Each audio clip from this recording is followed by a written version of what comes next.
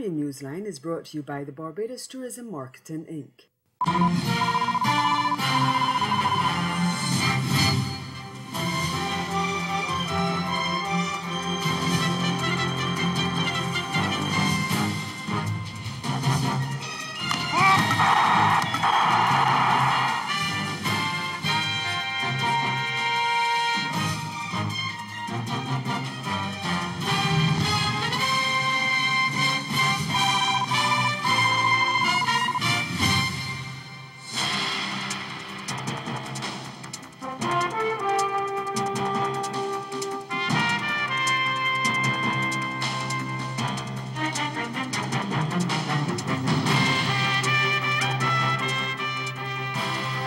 A prison system in crisis, our top story in Caribbean Newsline for Wednesday, August 21st. From the CMC News Center in Bridgetown, I'm Dawn Paris. Good evening. Trinidad and Tobago's Commissioner of Prisons, Gerard Wilson, is admitting that the Twin Island Republic's prison system is in chaos. In January this year, Wilson was quoted by a local newspaper as saying that while the prison service needed additional funding, the financial situation could not be described as a crisis. But 7 months later, with 2 prison escapes already for the year and increased death threats on the lives of prison officers and actual attacks on officers, Wilson says there is a crisis, but of a different sort, the safety and security of prison officers, and it has now reached a crisis point. Speaking on TV6's Morning Edition program on Tuesday, the prison's commissioner said the situation is now untenable, and he says the prison service has done all it can internally, and the crisis requires urgent intervention. I know that the prison service, I am totally fed up of it. I am looking at the prison service now as the new punching bag, in the sense that as soon as inmates are uncomfortable about anything, then they target the prison service. In fact, it was said by one inmate that when things happen, whether it's a director from the police or whether we get information from the intelligence community, the prison officers will be targeted. Just Sunday, the home of a prison officer was shot at, and that came on the heels of threats made on social media calling for the killing of any 2 prison officers. Wilson disclosed that there were threats from the inside as well. He said inmates also had prison officers afraid and they were being given little to no protection. We have the same type of behavior from outside entering the prison, so that there are some very influential persons who come into the prison and still try to manipulate and you know, send threats to officers. And to be honest with you, I feel at this time that officers are more afraid of not complying to those influential inmates than doing before. Meanwhile, the Trinidad government is being challenged to find a different approach to fighting crime.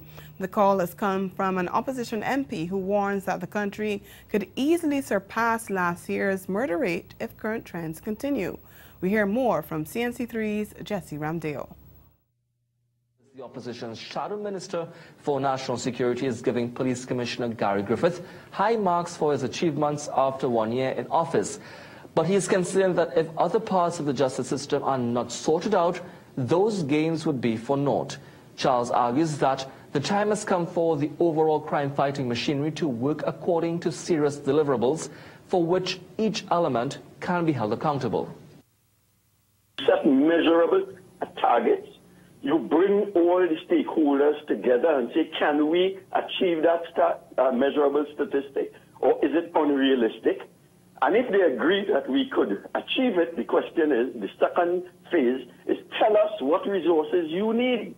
And the challenge of our government at the time would be to get those resources to the police, TTPS, and other institutions that have an impact on the crime situation. I'm glad that you mentioned... once they get the resources that they have asked for, and they commit to achieve those targets, the third part of the process is to hold them accountable. Zinaprima MP is calling for a proper management system to guide the crime reduction strategy and maintains the current strategy being used by the Rowley administration to battle crime is all wrong. He argues the focus on enacting new legislation that is not informed or advised by data is having the effect of increasing the overall prison population, to whom major rehabilitation efforts should be targeted. But this is not happening as it should. He also emphasizes the importance of social interventions for at-risk inner-city males. I'm blaming our entire society. Yeah. Our society, we have failed the at-risk youth. So if for whatever reason a person's father is in prison and his mother is on coke, what systems are in place to identify this fellow and get the resources of the state to him so that he could be rehabilitated? In other news, opposition legislators in Haiti make a move to block the ratification of Prime Minister-designate Fritz-William Michel. The legislators have called on the President of the Chamber of Deputies, Gary Bourdeau, to postpone all activities related to the presentation of the Prime Minister and his cabinet to the Chamber of Deputies for his statement of general policy, which had been scheduled for Friday. They say he is ineligible to be Prime Minister. The opposition legislators say the Superior Court of Auditors and Administrative Litigation had never cleared Michel of his duties as chief accountant at the Ministry of the Economy and Finance, which he served from 2009 to 2011. And he would need to be discharged for those duties, and the court is still undertaking a thorough review of his management of the state finances, and a favorable judgment is not guaranteed. The deputies say there is also the problem of discharge for some ministers that were nominated as well, as they allege some have evaded taxes. Michel has named an 18-member cabinet equally divided between men and women. Ghana's opposition leader Barrett Jagdeo is being accused of being a political bully who is not concerned about political stability in the country. The accusation comes from David Hines, executive member of the Working People's Alliance, the WPA, which is a junior partner in the coalition government. Hines says the opposition leader's attitude towards national political harmony is very concerning, especially for young people who are already alienated from politics. We get more in this News Source Guyana report. Member of the Working People's Alliance, Dr. David Hines, has accused the presidential candidate of the People's Progressive Party, Irfan Ali, of hiding behind the party's General Secretary, Barrett Jagdeo, who he says is Mr. Ali's political godfather. At a recent press conference, Dr. Hines said that while the opposition leader has been acting as a bully with his weekly press conferences and public statements, the man who wants to be the next president has been acting more like a ghost. We can't focus on a ghost too much. You know, Mr. Irfan Ali is a ghost. We don't see him. He's there, you're right with what you say. But the man who is there in the front, who is Mr. Jagdeo's front man, has to be the person that we respond to, because that's what our supporters are telling us in the community. They're saying they wake up every morning and they see this man's face, they hear this man's voice, and they're not hearing our voice. Dr. Hines made it clear that when Ali comes forward, the focus will shift to him. But for now, there needs to be more focus on Mr. Jagdeo, and people ought to be reminded of his time in office. Yes, we understand that ultimately Mr. Irfan Ali is going to be the presidential candidate, and we should focus on him. But what are we going to focus on? Are we going to focus on the fact that he has problems with his qualifications and his thing? Are we going to focus on he's not up front, he's not saying anything, he's not advancing any policy, he's there behind the scenes? And so when he comes forward, we will certainly focus on him. But for now, we will focus on his political godfather. The Working People's Alliance is a junior partner in the coalition government. Dr. Hines said the party wants to have a bigger voice in the new government and has decided to stick with the coalition for the next election. Staying in Guyana, the government says it's training teachers to equip themselves with the necessary skills to teach English as a second language to children of Venezuelan migrants. The Ministry of Education is working with the Office of the United Nations High Commissioner for Refugees to develop educational interventions. We get more in this HGP News report. The 800 migrant children registered in schools in Ghana, the Ministry of Education, in collaboration with the Office of the United Nations High Commissioner for Refugees, has been joining forces to develop educational interventions to improve learning and communication skills of Venezuelan refugee children. 17 teachers from Region 1 and 2 from the city will begin training later this week as part of the initiative that is expected to benefit 8 communities in Region 1. UNHCR representative on the multi-stakeholder committee, Ms. Cicely Guerrero, made this announcement Monday at a stakeholder meeting which was held at the Department of Citizenship. The committee is tasked with monitoring the arrival of Venezuelan migrants in Guyana. The training, which is being conducted in Mabaruma Region 1, will last until the end of August. The 2 Georgetown-based teachers, she said, will be trained as trainers. These teachers will be tasked with training their colleagues when and wherever the need arises. Ghana has been one of the countries in the region to open its doors to Venezuelan migrants fleeing their homeland, which has been afflicted by political turmoil over the last few years. Given the positive impacts made in Burima-Waini through the pilot project, the 2 entities are now looking to roll out the project in Kuyuni-Mazruni. It will target 3 communities in its initial phase. Up next, more water problems for Jamaicans. Stay with us.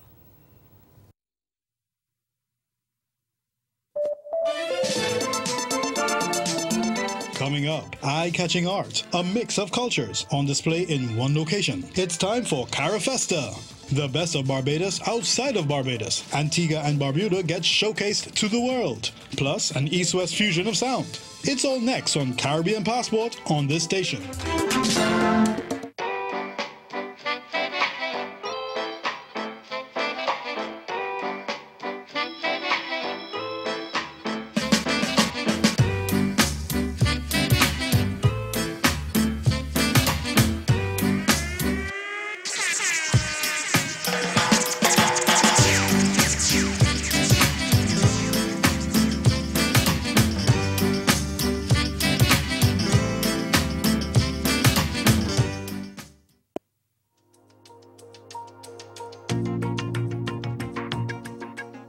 After an emergency, you can help yourself and others by looking, listening, and linking. Looking because you want to see if the person has some signs that is in distressing. Looking for the symptoms, how best you can support the person. And then listening, because listening is very important. Listening with your ears, listening with your eyes. If you do that well, then you'll be able to link them to the appropriate resources. Be ready, look, listen, and link.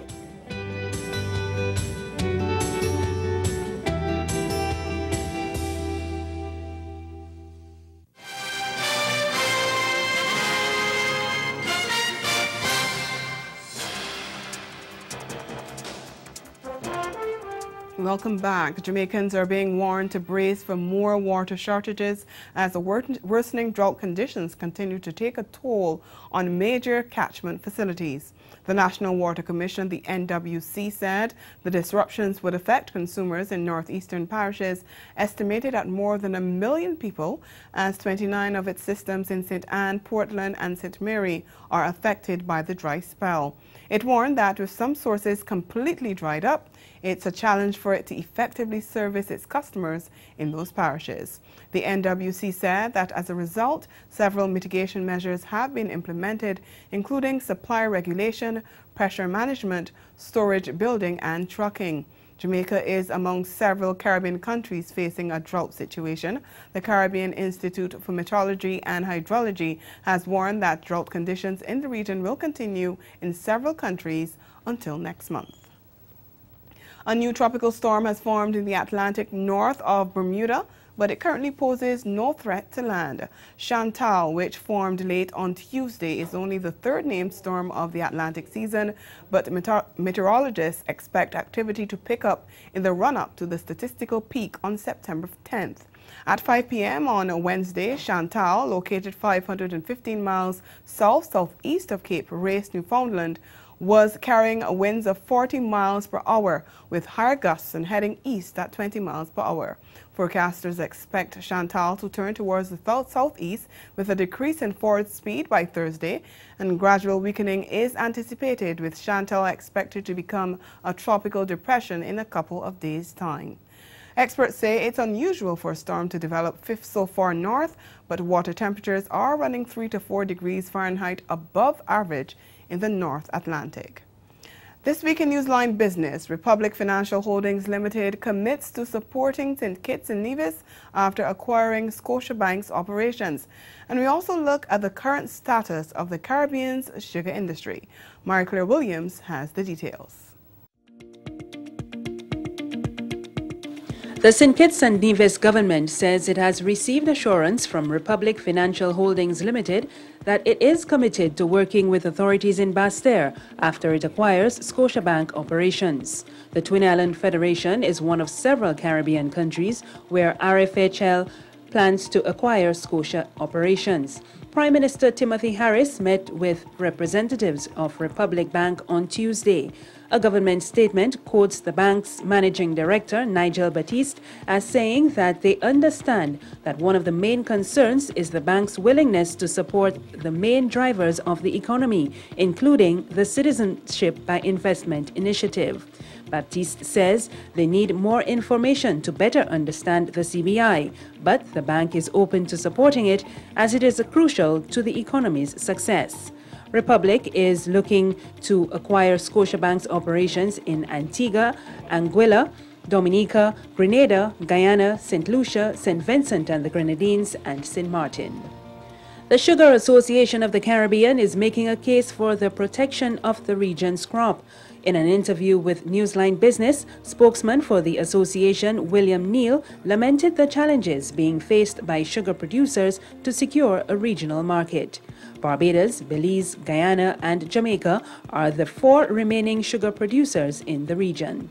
Neal told CMC that the region's product is of high quality and it should be protected. If we're talking about CSME working and about regionalism, then there are some things where we have to support the regional producers. We talk about food security, but yet we may not want to use what is produced in the Caribbean. We always feel as if though things produced in the Caribbean and CARICOM are inferior and that they should not be used in anything that we want to sell within the region or outside of the region. We beg to differ, and we think and we know that the sugar that is being produced currently in CARICOM can be used. Despite the current challenges, he believes that a solution can be found. We remain optimistic that as a producer within CARICOM, that under the revised treaty, that we should be guaranteed our rights to actually sell into the CARICOM region. Why should we be importing extra-regional sugar from Guatemala, from Honduras, from Colombia, to use as an input in our products that have duty-free access throughout CARICOM, but we don't want to use inputs from within CARICOM itself. Belize will host a sugar stakeholders meeting to discuss the way forward for the industry later this year. Marie-Claire Williams, Newsline Business. Ahead in sport, another call for consistency from West Indies captain Jason Holder on the eve of the Test series against India. You'll be right back. So let's get you going, and I'm going to get your weight. So you want to start off by weighing. Every morning, you've got to weigh yourself. And you will see yourself drop every day. We won't tell anybody what we see. Show this. No. We'll tell you afterwards, okay? We'll get the reveal, all right? Okay, great. You can step off. I've written that down. You got a chart in your booklet. Okay. So it's so great. So I'm writing it down. Okay, good. All right, now stand up real quick for me. Oh, you gotta do this other stuff. Now. Barbados, renowned for its pristine beachfront and fantastic weather, continues to leave quite an impression on newcomers to the island and returning visitors. The Caribbean island, quite popular as a vacation hotspot, is not only beautiful due to its natural aesthetics. The island of Barbados continues to grow in popularity because of unique connections developed with our people, our culture. We can't wait to welcome you.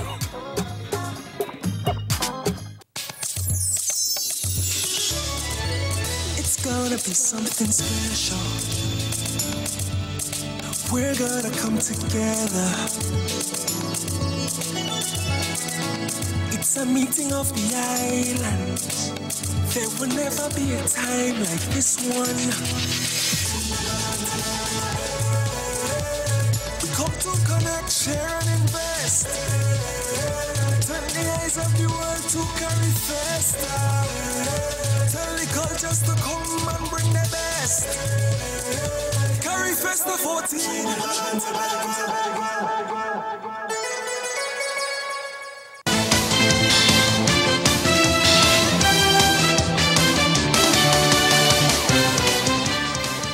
West Indies captain Jason Holder is repeating calls for his team to be consistent ahead of the start of the Test series against India on Thursday. The Caribbean men are going into the opening test at the Vivian Richards Cricket Ground in Antigua, hoping to end their wretched record against the visitors. No Test wins in nearly 2 decades. Speaking at the recently held West Indies Players Association Awards, Holder stressed the importance of the team playing as a collective. I think we just want to be consistent. You know, we've had a really good start to the year, obviously, and I think this group has been closer knit for the last 2.5 years. You know, there've been 1 or 2 players dropping out and 1 or 2 players coming in, but I think the nucleus of the squad has been the same, and I think that speaks well for the performance of the team. And I just think for us, we just got to take it stage by stage. I try not to get too far ahead and just nail in on the process. You know, I always speak about the process in the group, and we've been doing a lot of talking as a group, and I'm just trying to put together our heads and find solutions to many problems which we face. I think that's the mantra for most teams per se. You know, just look for solutions and look for solutions not only as individuals, but as a group. Meanwhile, West Indies selectors have included Barbadian pacer Miguel Cummings as a replacement for Kemo Paul in the 13-man squad for the first match of the My Team 11 series. Cummings made his debut 3 years ago against India in Jamaica.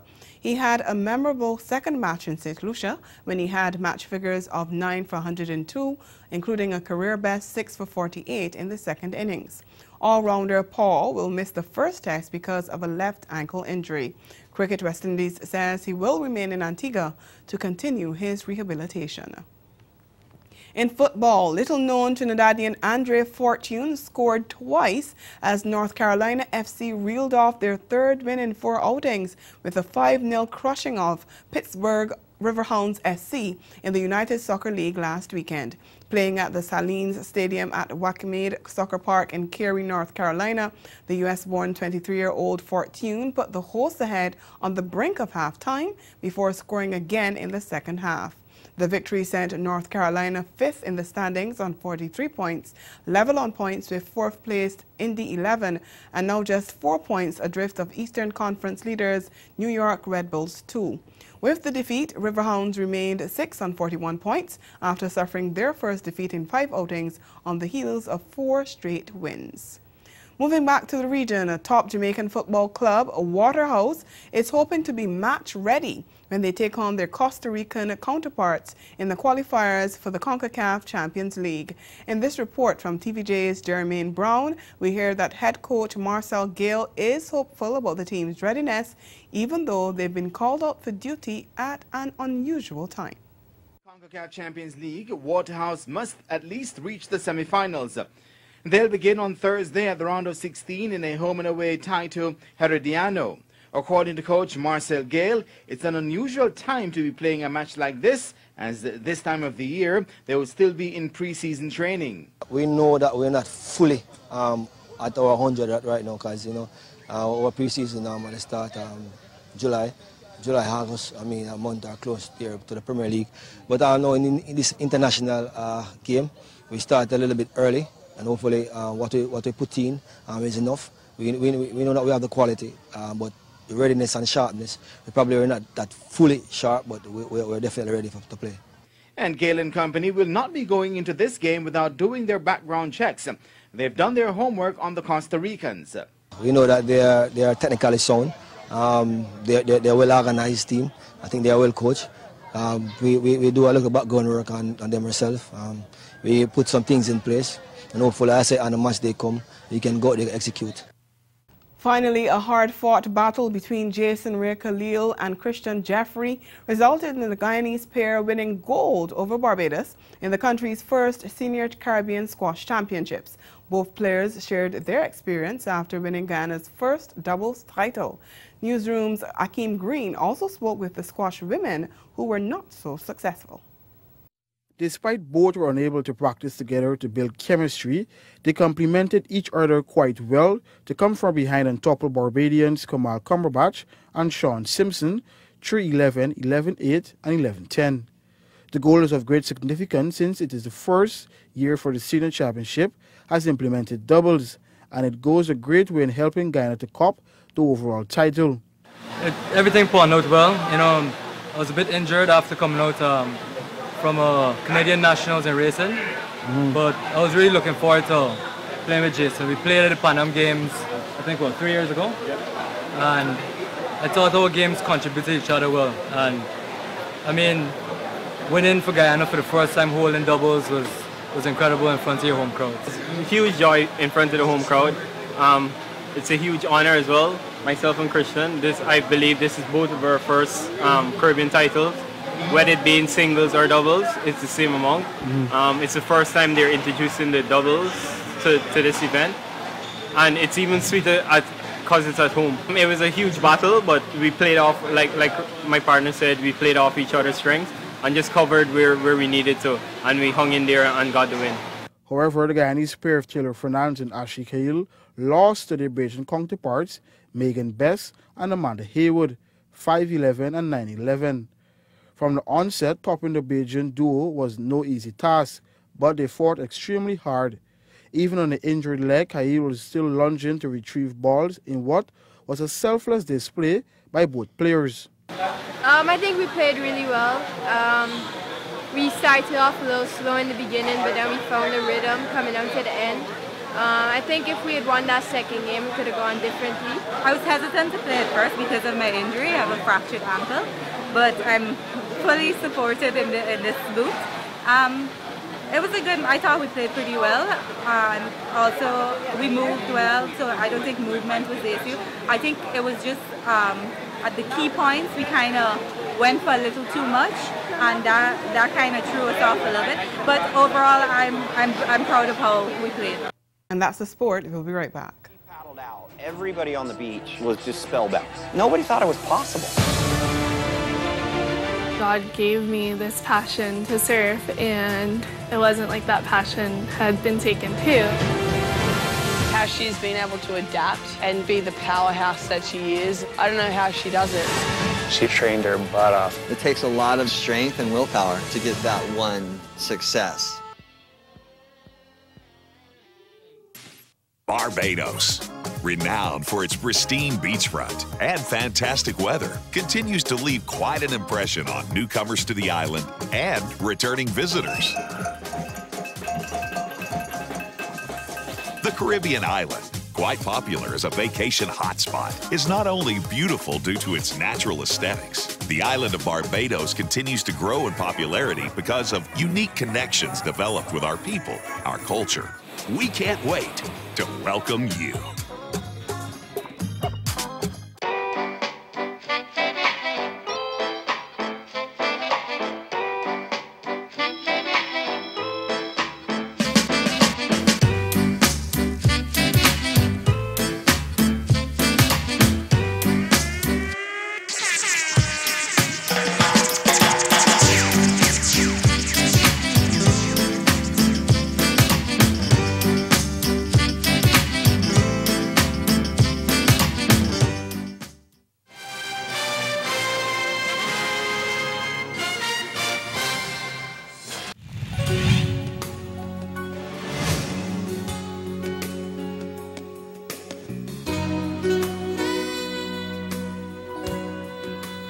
A recap of the day's major developments. Trinidad and Tobago's Commissioner of Prisons, Gerard Wilson, says the prison system is in crisis. And in sport, West Indies captain Jason Holder calls for consistency from his men ahead of the Test series against India. And that's Caribbean Newsline. For news and sport around the clock, subscribe to CanadaNews.com. And for more of our programming, log on to CaribVision.tv and check out our YouTube channel. We'll be back here again tomorrow, but from all of us at CMC News, thank you for watching and have yourselves a good night.